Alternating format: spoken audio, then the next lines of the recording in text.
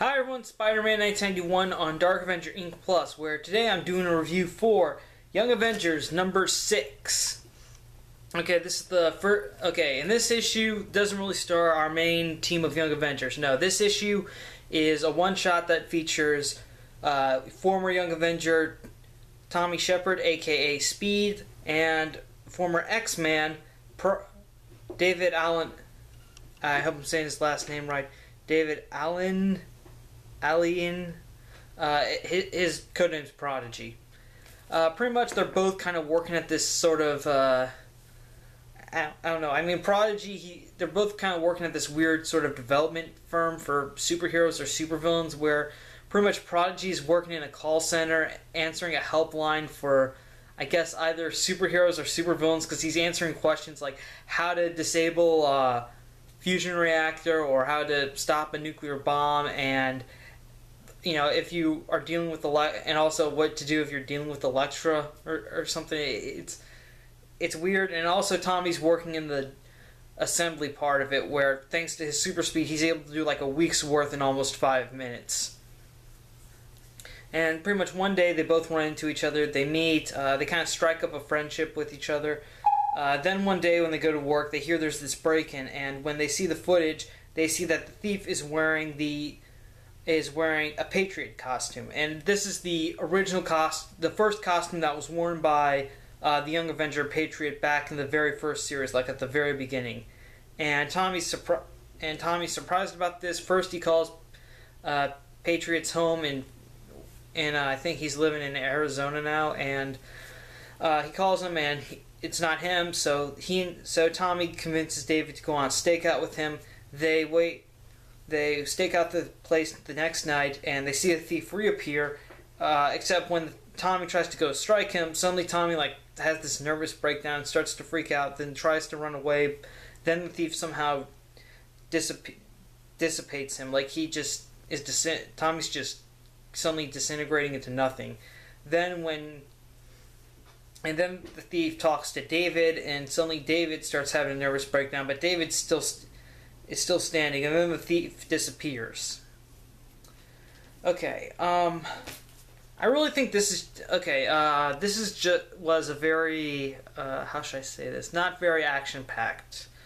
I really think this is more of a prologue to what we might be a prologue to, say, Prodigy's role in the series, because I think he's gonna join the team event. Because I think what this issue does is it's just a way for Kieran Gillen to introduce, to kind of give us an idea about what happened to Speed since the Young Avengers disbanded, and then also kind of introduce us to Prodigy for this series, because I think Prodigy's going to join the team. He's probably going to end up tracking down Wiccan, telling him like, yeah, your brother's gone. I don't know what happened to him, and that's going to lead into Prodigy joining the new Young Avengers.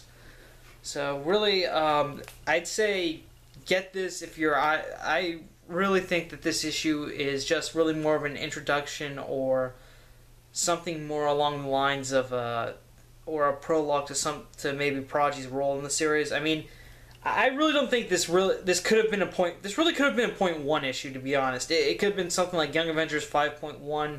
You know, I mean, this is just kind of sort of a fresh jumping on point for new readers.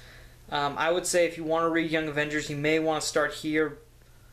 Because even though this really isn't the best, this is really just more of a one-shot rather than anything of actual substance. And I mean, maybe start with this issue, or start with the next issue, number 7, because that's going to start a new story arc. So I'm really on the fence about whether or not this was good or bad. On one hand, it gives us an introduction to new characters. On the other hand, it's a very weak issue. So I'd say it's like right down the middle, 2.5 star. On 5-star rating, I'd give it about 2.5. So 50-50, give or take. Really, it's a hit or miss. And but really, the only people who would want to get this are either fans of Prodigy or Speed. Just in case they're wondering, like, hey, what have they been up to? And I don't even think Prodigy's going to appear more in this title rather than any other X-Men titles, because in this issue you hear him talk about the X-Men, and he really wasn't satisfied with his experience on them since since the Schism and Avengers vs. X-Men, so he's done with being an X-Men. It's possible he could be a Young Avenger. That's just a theory I have, and I think that's what Gillen's going to do with him. But yeah, overall it's a hit or miss, 50-50.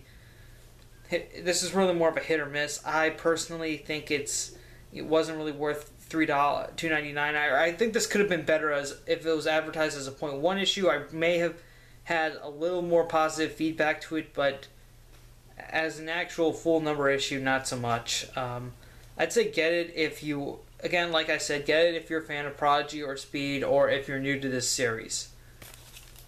Okay, that's it. Thank you for watching. Thank you for subscribing to Dark Avenger Inc. Plus, Spider-Man 1991, saying see you later.